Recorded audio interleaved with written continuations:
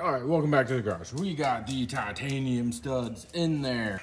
Evo, yeah, Evo, torn apart.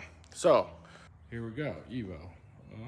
All right, so yeah, doing some work. Transmission, SST transmission decided to eat one of the sensors on the side of the bell housing. So, or whatever, like inside the transmission. So while we have all of this stuff out, I decided we are going to put not only the upgraded MAP manifold, exhaust manifold on here, but we got some titanium studs. So I'm pulling these studs out, and I just want to give you guys a quick little tip. Excuse me. So double nut, okay. They are 10 by 1.25 thread, so M10 by 1.25, and you'll start loosening this up and you'll feel a little resistance, okay? If you power through that, you might break that stud. So to be safe, just work it back and forth a little bit like so, okay?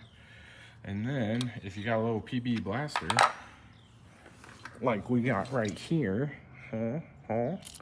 get a little squirt,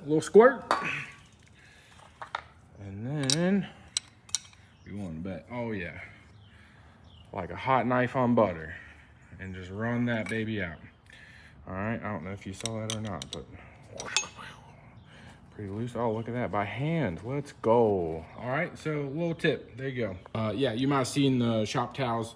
You don't want to drop these down in there. That'd be bad news bears. So I ran out of tape, but shop towels will work too, but you want to block those off. Old crusty stuff.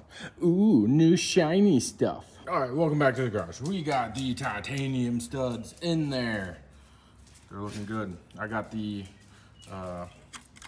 gasket or whatever right there, and this bad boy. Let's go. It only took a month and a half to get with a 2-week lead time.